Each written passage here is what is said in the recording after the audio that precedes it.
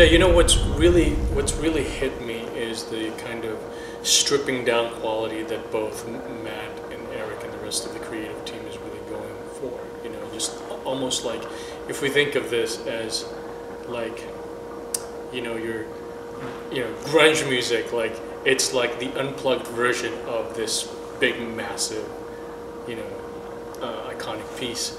And what happens when you kind of unplug the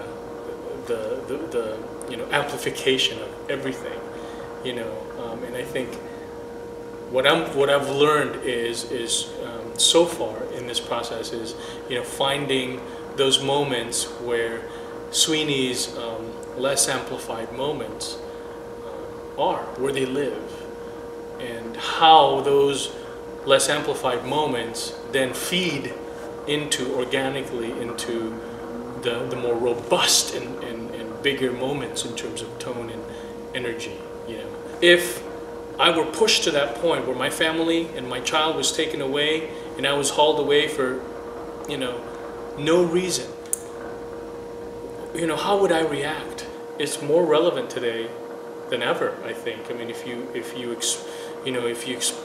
really peer into the thematic elements of this, the class systems, the oppressed and the oppressor, and all grounded again in that, you know, in that simple story of a father who has been wronged, unjustly wronged, and his attempts, as feeble as they are, to try to normalize the situation.